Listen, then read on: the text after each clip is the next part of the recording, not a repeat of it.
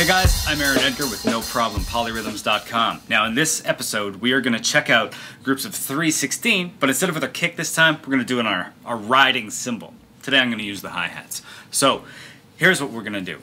We're going to take a typical groove. To start, we'll play in 3/4. If we were to play groups of 3/16, we would get 4 equally spaced notes across our bar of 3, which will give us 4/3.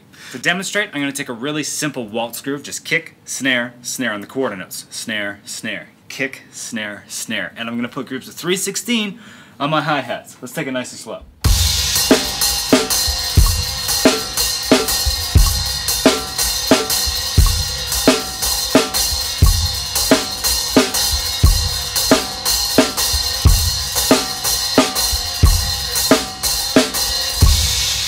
Three.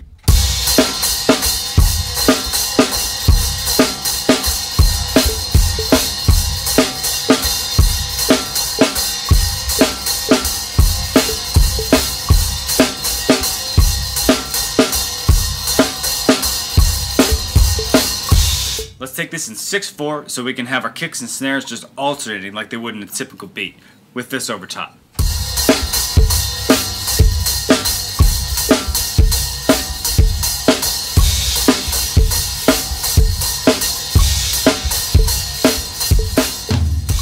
Alright, let's hear it in 4.